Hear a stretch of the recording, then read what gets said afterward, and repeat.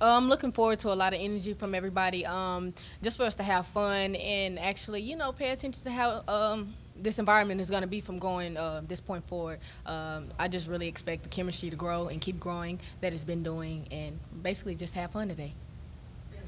I would say just have a lot of energy, and me and Mal are seniors, so it's our first official practice, so have a lot of fun. It's kind of bittersweet that this is kind of the last rodeo for us. For both of you, just being senior leaders with the other two, just what you guys are trying to do to make sure this season is what you want for your final year? What me and Mal are trying to do this year is have a lot more confidence than we did last year.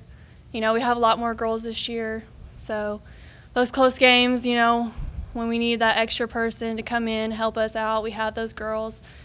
We want to make it to the tournament this year. That's our goal. That's what me and Mal haven't done that since the 4 years we've been here. So that's what we're really looking forward to. We kind of want to go out with a bang, and that's what we're going to do.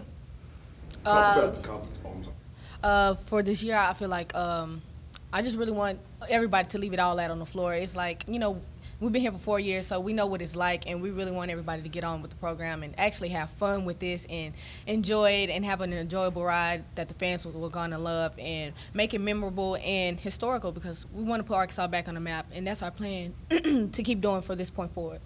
Talk about how competitive practice is with the addition of Rokia and multiple players, Chelsea. How important is that to have depth and, iron sharpens iron, like they say, just the competition each day in practice?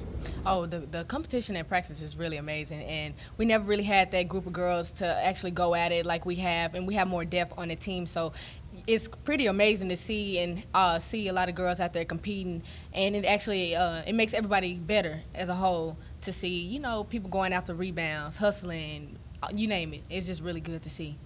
Growing up in the state of Arkansas playing basketball, you played against Alexis. Talk about the type of player that people will see in Alexis Tolford. Anybody, if you don't know Alexis Tolford, she is a pure shooter, and she can create her own shot. She has deep range, and that's something that we've been missing from our team. Yeah, we had a lot of shooters last year, but we really lacked a shooting, period. But, with the depth of her shooting, it is amazing, and you guys going to get to see that this year. Coach says he's charted the shooting and everything has improved as far as the number of players shooting above 50% in games. Have you seen that, and what do you attribute that to for both of you? Well, the shooting thing is really outrageous. It's amazing to see and have more depth out there on the court, and the confidence in everyone's shooting. It's amazing how, the numbers are rising. We didn't really have that last year, like I said once before, but the shooting chart is amazing. All I have to say to that is, the shooting chart, you're actually trying to make the ball in practice. You're not just shooting the ball, so you're actually trying to get your numbers up, because that's what our coaches are looking at for us. You're going to play if you're above 50%, and that's what we all are doing. There's so many girls. We're all competing for that one spot. It's we're a competitive family, and, we're going to play together, but, you're competing against each other for that one spot to be on the court. How much better are you guys as a team from that Italy trip, practices, and the games that you guys got to play? We are a lot better, I feel like. We're a lot quicker. we work quicker, gearing up towards Italy, but we're much faster. We can get off shots faster. We can get up the court faster. It's just a lot of faster shots, better everything, I feel like. I feel like with that experience of us going to Italy, we had additional practices. So we already have a mindset of who can play with who, what people do. We've already got a feel of actually being in a game-like situation. So I feel like that experience put us ahead of most people we're going to be playing. What was Italy like just off the court? It was amazing. It was one trip of a lifetime. We got to really experience the culture there. We got to see beautiful places. The food was absolutely amazing. But overall, I loved it, and I hope I get to go back one day. What are the differences in this team in the second year under Coach Chambers? The difference, the depth of the team is different.